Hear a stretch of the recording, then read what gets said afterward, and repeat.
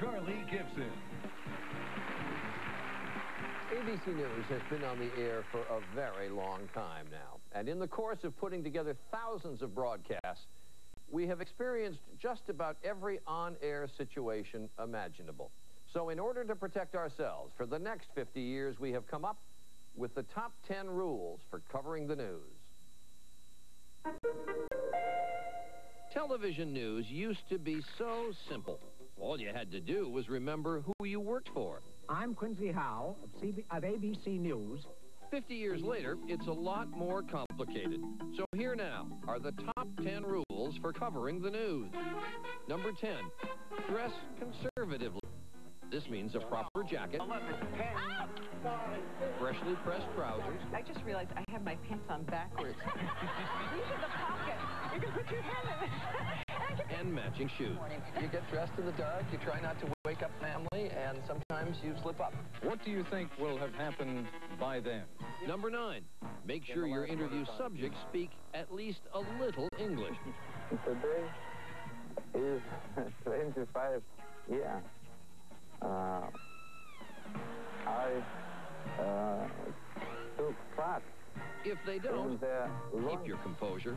of the first artificial satellite, Sputnik. Number 8, avoid working with animals. They're very intelligent. They're very social. They can actually recognize themselves. They are very good. But as you can see, Charlie, the animal probably... Number 7, keep it clean. The Vanna White doll. There we go.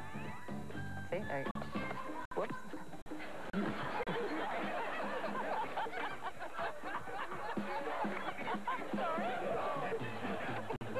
Number 6, always expect the unexpected. This is what would Number 5, think safety first. Oh, you got a train coming. There's a train coming. There's a train coming. Number 4, remember that reporting from the field is harder than it looks. I'll be back with the rest.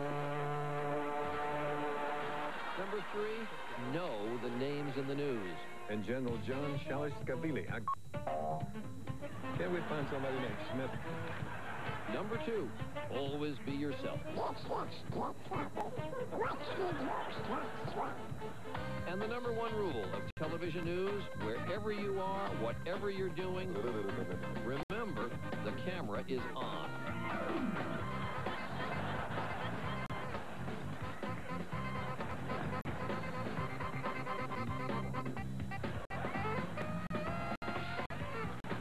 This is Peter Jennings, ABC News, Cairo. Do